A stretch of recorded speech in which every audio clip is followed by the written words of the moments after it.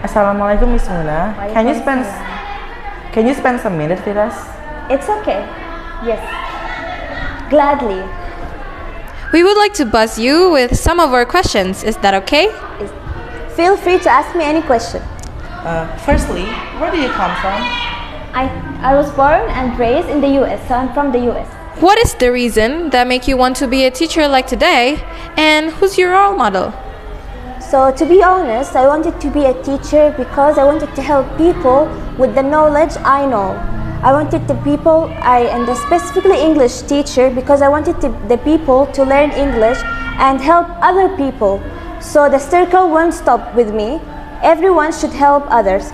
And also I like to interact with students in general. So because I want students to ask me questions, maybe because I like to answer questions, I don't know, but yes. And thirdly, do you think Indonesians and non-English speakers as a whole must learn English, and why? I think everyone should learn English because English is today's language and for the future as well. And also, not just Indonesian, all countries or all people should learn English or any other language beside English.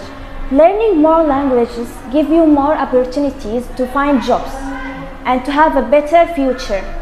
Can you give us some advices or tips and tricks for the students of this school to improve their English proficiency?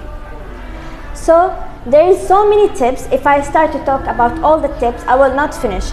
But I will give you the tips that is you can do it for yourself. First thing, you need to practice. Practice the language with your friends, with your family, and do not hesitate. If you did something wrong or you said something wrong, do not feel shy and ask, because if you did something wrong, then you will know what's right. So you will learn the right. So practice it and do not hesitate, do not feel shy. No one will judge you. No one has born and know all the languages. We learn it every day. And also, there is a tip, you can always watch something you are interested in English. And you can practice it such as reading or writing, or even listening to songs and singing the song that you are listening to.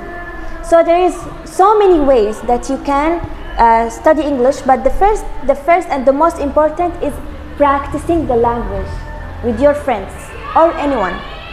Yeah, I agree with that. Well, that's all we have to ask you about English.